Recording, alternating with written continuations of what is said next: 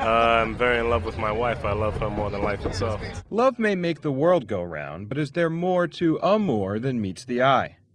Anthropologist Helen Fisher says when it comes to falling head over heels, each gender has its own agenda.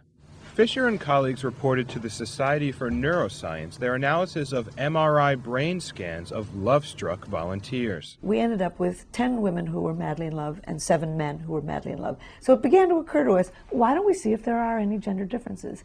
The scans revealed that gazing at a picture of a beloved triggers the reward centers in the brain.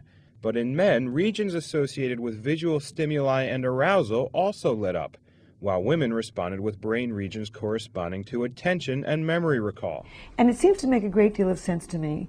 For millions of years, men had to size up a woman by looking at her to discover if she was healthy and young and able to bear him healthy babies. And for millions of years, women needed to size up a man to see whether he was going to be a good parent, a good father, and a good husband. And for that, she had to remember what he promised yesterday. Did he bring buffalo meat 3 weeks ago? So if you're smitten with someone, keep in mind that your brain is working behind the scenes to size up your sweetheart. I'm Brad Closa.